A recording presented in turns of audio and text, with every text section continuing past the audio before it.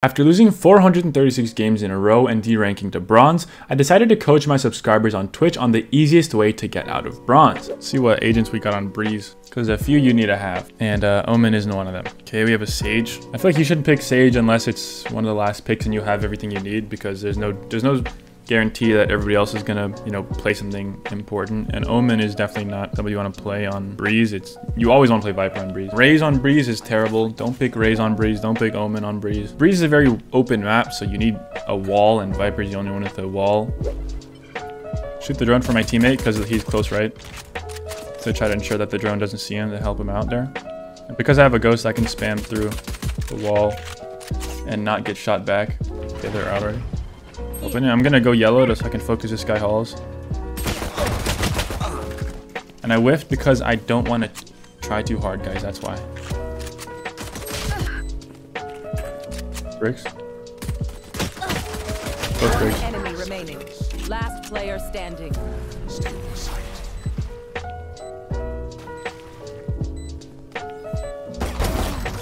Nice. See, we had absolutely no comms there. I don't know if anybody's duoed or trioed, but we definitely need comms there, especially to tell people that Reyna was up around the rail in the box and that there was bricks. I was the only one calming that, even though we have at least 2 people with mics. So even if you don't want to calm, if you want to win, you definitely should be calming.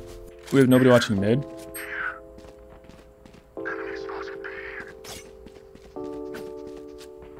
Spike planted. Okay, not a single comm that they were on B or planting on B.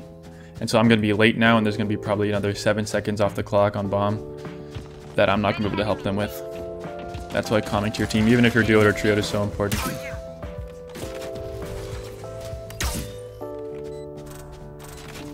I'm going to throw this dart, try to scan all of that back. There they are. Got both. One enemy remaining. I'm going to do some B-hop stuff to get around here. 1 bullet and a dream.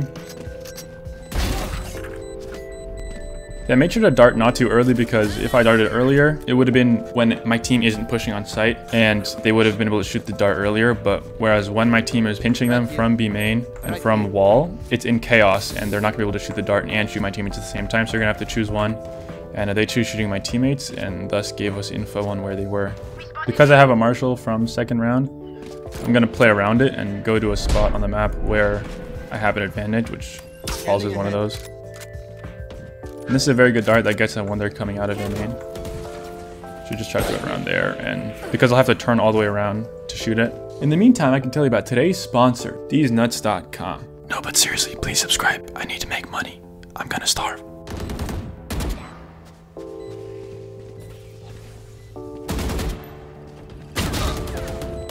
Where did I go? Both backside. Last player standing. One enemy remaining.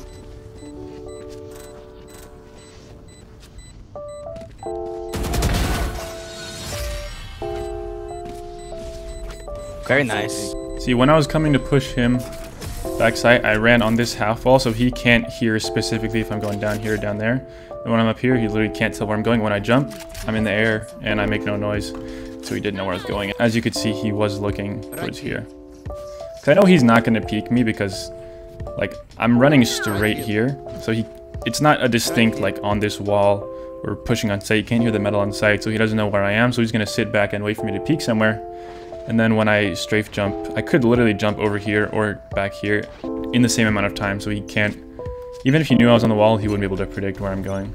And so it's a gamble on both of our parts, whether he's holding my side and for him, whether I jump to his side. Here I'm going to try to peek before he gets the full heal off. Last player standing. And he did get the full heal off, Spike planted. and he's better than me. Sean's girlfriend? Sean, you've got a good one. Using your free ability early in the round if you're an initiator is very good because you just get free info. And here I'm just starting bottom of mid to see if there's anybody there. There's not. But they're going to come out B main, and I'm just going to dart this when I think they're coming out. Nowhere to run. And they're out now.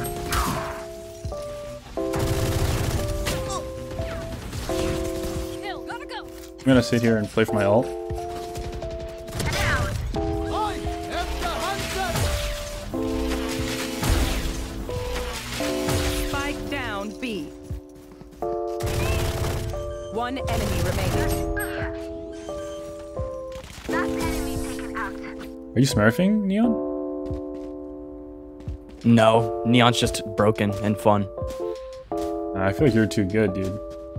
Every Neon I see in this rank is like really bad. Just sprint around, shoot heads. Fair enough. You're the man. As an initiator, you should only use your intel stuff like your Sova Dart, Sova Drone, your Fade Eye, your Sky Dog, and your who's the other initiator? Your KO knife and stuff. Only use those when your team is about to pinch site or push site. You don't want to throw them just all willy-nilly and just waste your util because your team can benefit from a great like they did there. Like if I threw a dart right here into, if I threw a dart like this,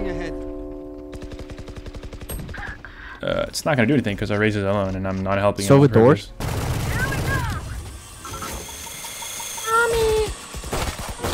Spike planted.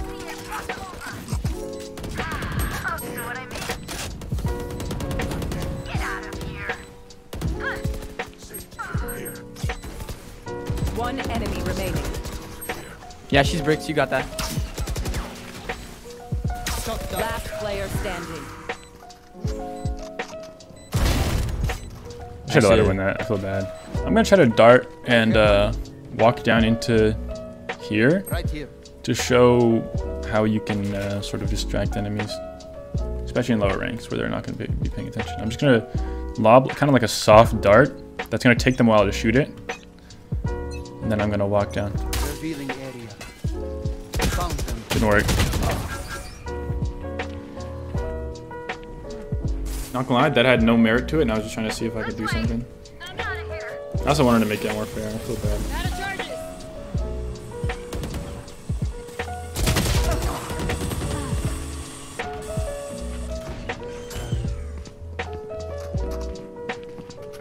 Do they clear him? I think he just sits there and doesn't peek and he waits.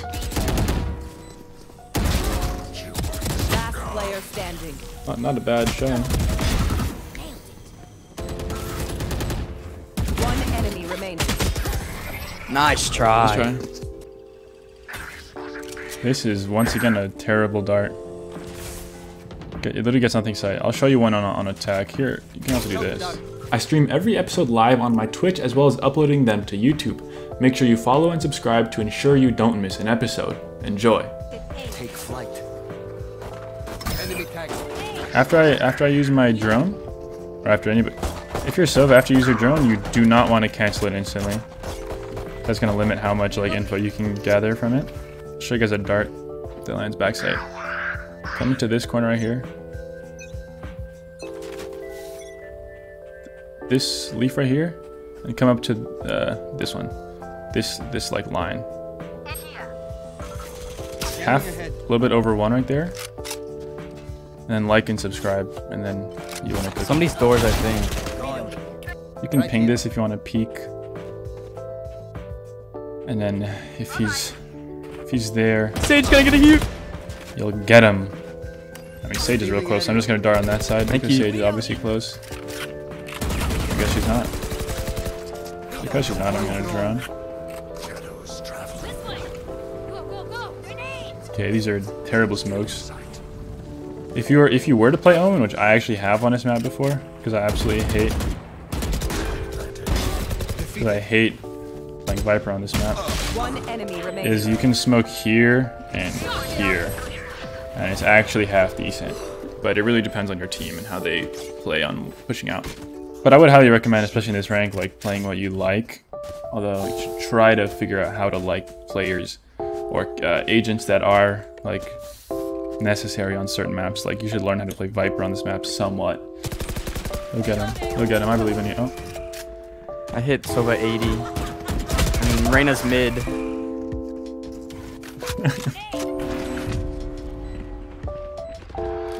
Yeah, they're gonna be to your right. You got this one. One enemy remaining. You don't hear that? I guess Sova can hear it because of his drone. Nice, GG's. Attackers win.